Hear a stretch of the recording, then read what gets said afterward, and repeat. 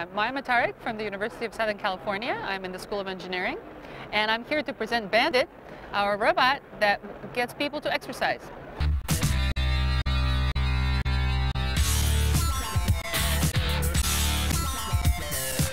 Let's try it. Move your arms. Show me what to do.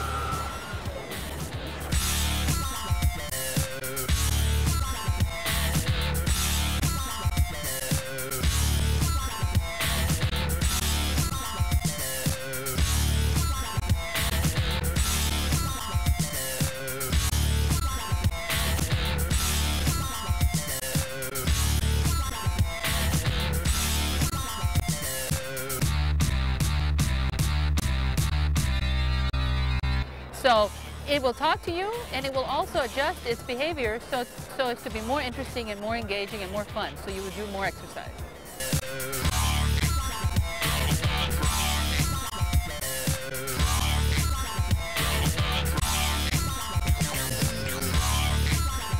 So Bandit is an intelligent robot. Bandit uses cameras to see what you're doing so they can monitor your exercise.